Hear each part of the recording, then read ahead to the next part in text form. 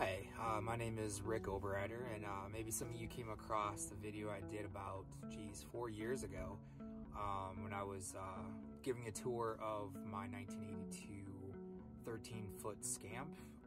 At the time, I just bought it, and I was just kind of getting to know it, and since that time, obviously, a lot of time has passed, and it's taken on kind of a new life, I guess. You know, it looks a little bit different than it did before.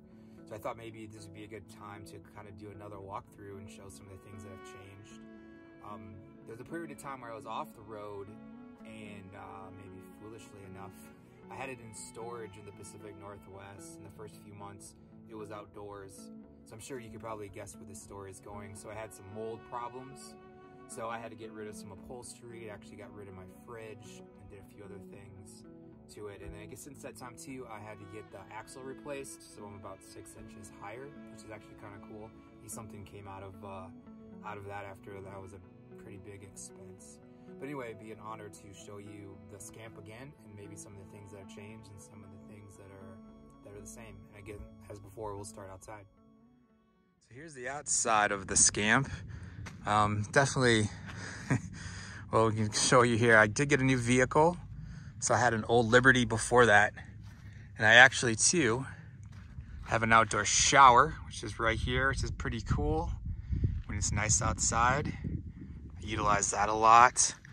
Yeah, aesthetically, it doesn't look too great right now. There's stuff kind of all over the place. But I got 200 watts of solar up there that you can't see. Another one down here that I've been using for the winter time because I just need to be able to move it around. You can see I'm moving my propane over here. You'll see why when I get inside. It's got 2 valves. Since there's no gray tank, that's what the gray tank looks like. Ratty solar panels. These things blew away on me a couple of days ago and split apart. So they probably need to be. So I'm trying to hunker them and not have them go anywhere since I'm in the Arizona desert. And yeah, that's pretty much the outside. Let's go inside. And now we'll walk inside. So here's the power bank. That hasn't changed. It's been good to me now for a long time. It's a Go Zero. I've added this shelf up here. I needed to replace the 2 burner, so I just decided just to do this instead.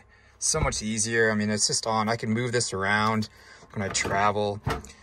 It works great. I mean, it doesn't look the best, but whatever. Here's the new fridge as well. One fridge. Still need to frame this part out over here. And then I just have, most of the time I stow this away, but this is the little buddy. I've got that connected to the main propane, which is outside. Saves so much, I don't have to buy those green ones anymore. So usually this just goes outside when I'm not using it. This is the second fridge. The big thing that I did, I had a friend help me, was to raise the bed and then put storage underneath. So clothes, you can fit all kinds of stuff back here. He did a really good job. So I'll show you a photo of it down as well. So much stuff. I got water. So this is drinking water. It's with this thing. I just got this. It's kind of cool. I had an extra, I had to get, my batteries are underneath here. I had to get some new batteries, but this one was still good, so I just kept using it. And then I bought a little inverter for it. It actually is coming really handy in this little thing right there. So I've got 3 systems set up for this little thing. And let's see. And the same as, the rest of it's pretty much the same. Storage. Storage up here on top of this thing. The bench seat where I work. Composting toilet is underneath here. You can see that. So same as before. Hasn't changed anything there. So that's pretty much it, you know. Messy storage. Weird little storage places, but you can fit quite a bit of stuff. So there you go.